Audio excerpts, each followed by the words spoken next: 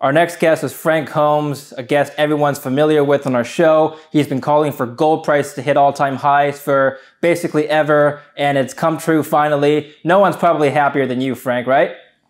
I'm very, very happy, and I think there's so much enthusiasm now for gold. We're due for a correction, and that would be great. Buy on the dips.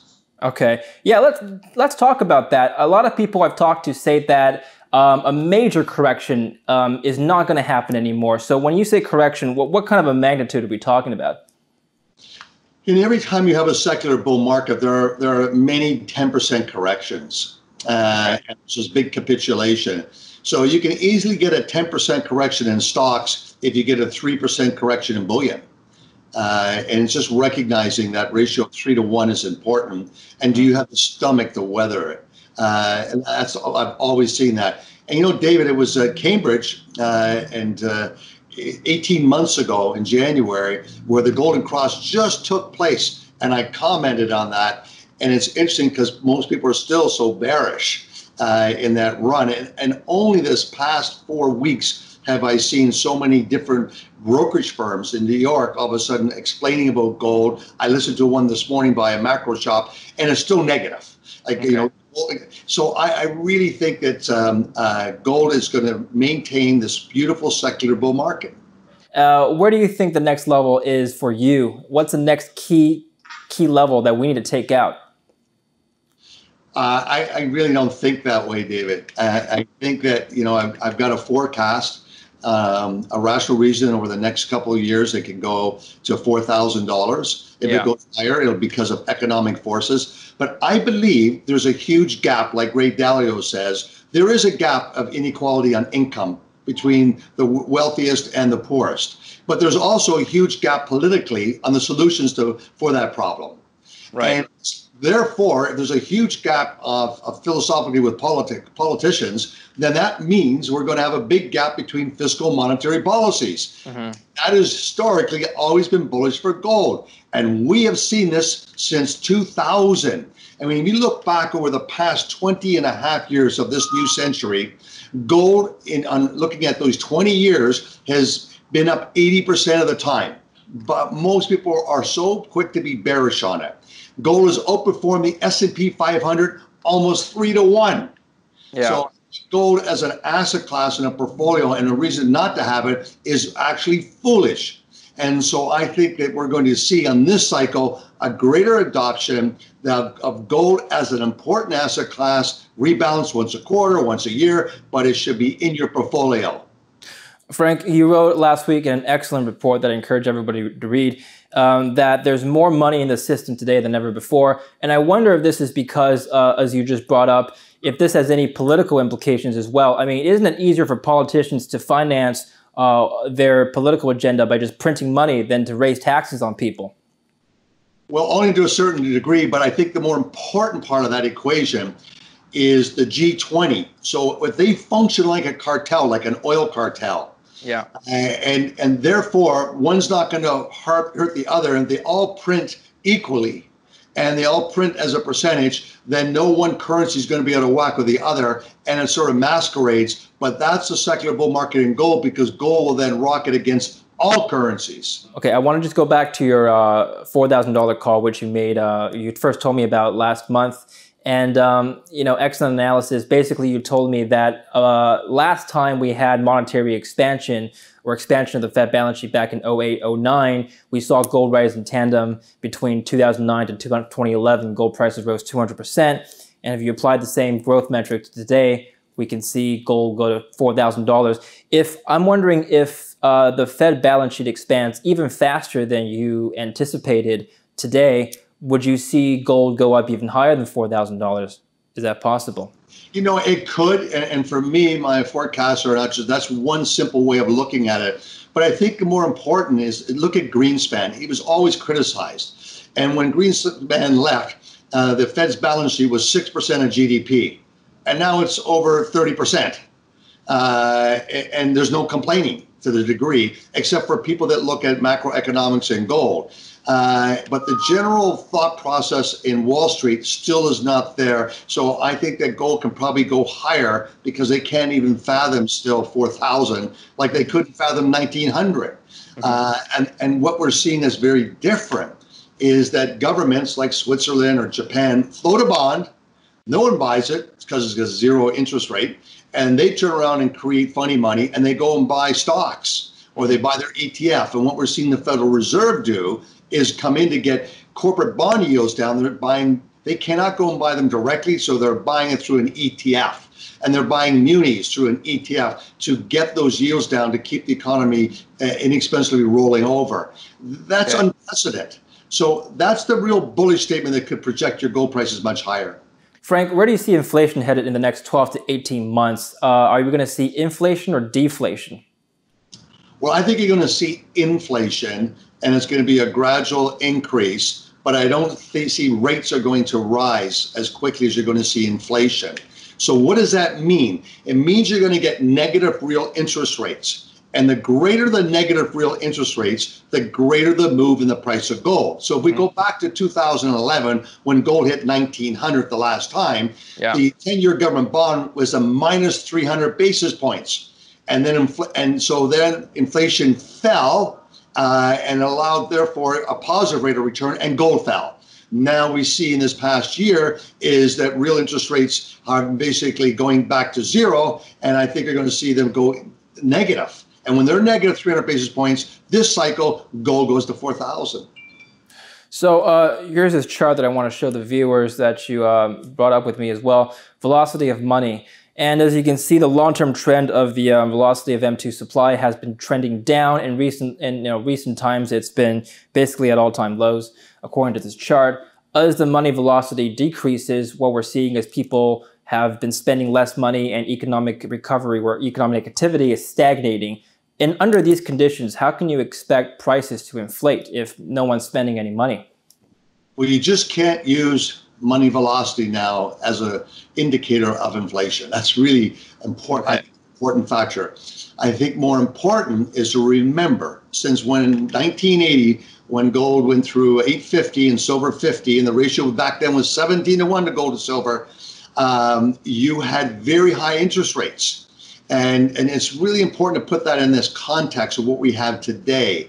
And so I think this multiplying effect back then, the difference is CPI algorithm. The calculations for creating CPI when gold hit 850 has changed many times. And so if you use that old CPI algorithm today, they say we're having inflation of 6%. 9 months ago, it was 9%. So I think as inflation goes back with the old model, that we're going to see inflation run at a higher rate, which I relate to that inflation better. But I don't think rates are going to the rates the bank's going to pay you is not going to rise as quickly. Have you been seeing any evidence of inflation in just your personal life as you go out and look at things? Have things gone up in price? Housing. Look at Toronto. And I don't know about Montreal, but I'm told the condos in New York haven't, but I find that difficult in a scheme because in San Antonio, housing sales are up 17% month over month. How's that possible during the coronavirus pandemic, Frank? Well, another stock I can tell you to add to that is Home Depot. So I've been going to Home Depot during the lockdown, and it's packed. So everyone's stuck at home, and what are they doing? They're refurbishing and renovating their homes. So there's a company that's really benefiting from that, and the workers have been allowed to continue to work as long as they have masks on renovations. And so what's happening, people are saying, I don't like my house. I'm going to go get a new one. And so they can now do it through video. They can turn around and scout it out if they want to go physically see it. So many times these homes are being bought just by video watching. Well, it's very much a paradigm shift. Wow. But I think it also country estates, getting out of the city. A lot of people, those properties have been going up because mortgages are cheap. You expect that sales activity for housing would go down at a time when a lot of people are being laid off and are probably, putting off their big ticket purchases. Does this surprise you at all, Frank? Yes, it does. And same with boats. Well, I was watching a report yesterday that boat sales are up because a lot of people want to get on yachts or boats to get away from city centers until this coronavirus settles down.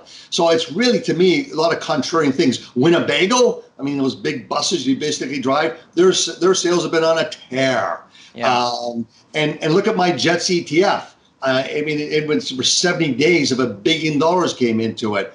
And all those Robinhood investors all of a sudden buying at the bottom before it had its first big surge. It corrects and gets ready for the next surge.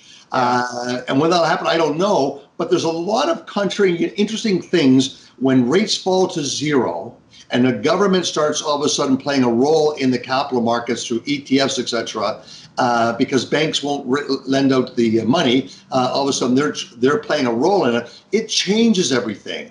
And one thing that's always consistent is gold doesn't change, and silver doesn't change. They become valuable during this scenario. Another interesting tidbit you brought up to me was coin shortages. So the U.S. Mint, you wrote, has asked people to put the coins back into circulation just because there's a shortage. I find that fascinating. Tell us more about that story. Well, there's also, if you want to take the other level, is digital money. There's a big push for digital money. And I think that many governments around the world are exploring that, the idea of this excessive Bitcoin and Ethereum. Now, do they come up with that? And I think that we're going to continue to see shortages as there's a move away from paper money, and there's a move away that physical gold coins and silver coins in particular are going to become more and more valuable.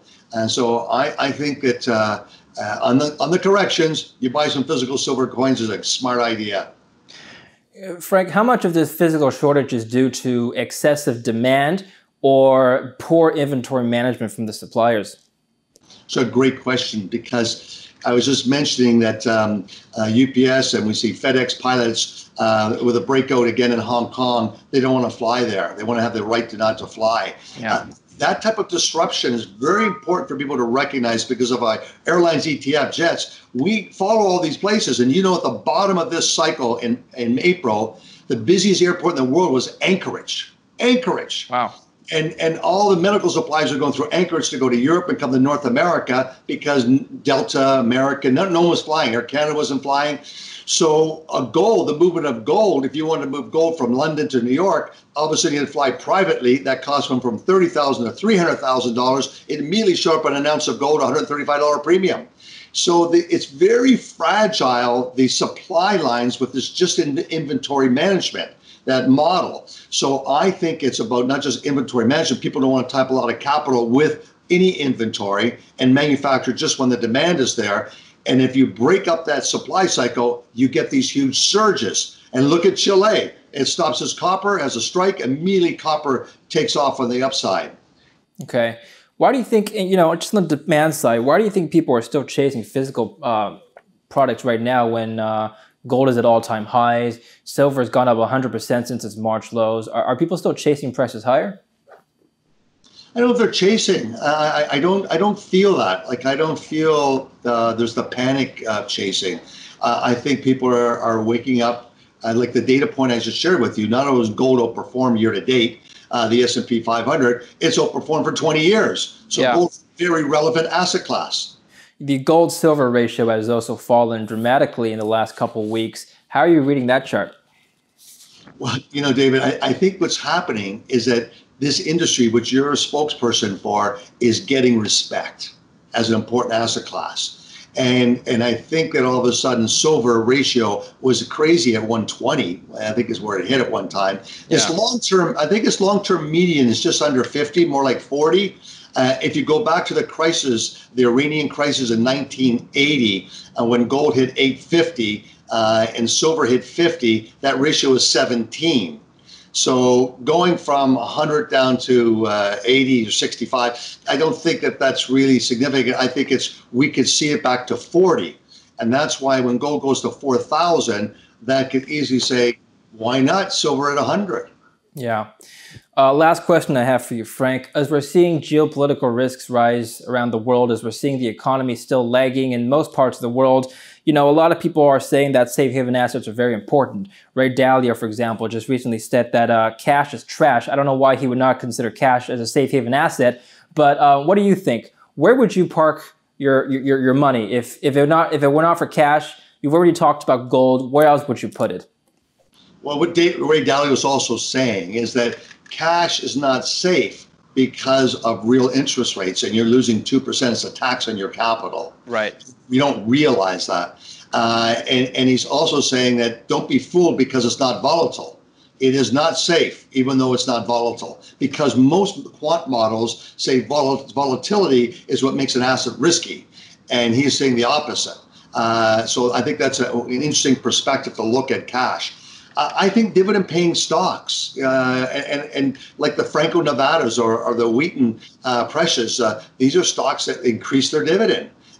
They're like SaaS models, like Microsoft, because they have high gross margins. They have recurring revenue every month. And as the price of gold and silver goes higher and their cash flows are higher, they're paying out bigger dividends. So I think stocks like that are a better place to have your assets. And now we're seeing many of the gold mining companies coming out with this word free cash flow yield. Yeah. Very important for the generalists. They will not buy a gold stock that doesn't have free cash flow yield. Maybe a gold fund manager will, but the generalist won't. He'll buy that gold stock which has a free cash flow yield. So we're hearing Yamana talk about it. Yamana getting listed in London, talking about this free cash flow yield, and they'll pay dividends or rise them. So we do see a big shift in gold mining companies, and they're going to attract a bigger audience. So I think that that's very bullish for the gold stocks.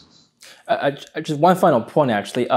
We've seen silver bullion outperform gold this year, but silver miners and gold miners have performed relatively similar to each other. The SIL, the silver ETF, has, last I checked 2 days ago, was up 50% year to date. The GDX, the VanEck Gold Miners ETF, is up 48%. So, why the similarity in performance of the gold miners and silver miners when the underlying bullions have been, so different in their performances? Don't confuse a short-term swing trade. Okay. If you go at the beginning of the year, what was the silver-gold ratio, and then it didn't really change until 3 weeks ago. Yeah. And so don't confuse that data point. I think more important is to look at a longer term line and for mean reversion. And the mean reversion of the silver gold ratio in a bull cycle is going back to 40. So therefore, silver is going to give you more upside to gold rising. But at the same time, everyone has to recognize the DNA of volatility of silver is 50% greater than gold. And same with the stocks. So if you're going to play silver stocks, you're going to play silver, you have to have the stomach for the volatility. Excellent thoughts as always, Frank. I look forward to the next time we speak in your next update. Hi-ho, silver. Thank you very much, and thank you for watching Kitco News. We'll have much more for you. Stay tuned.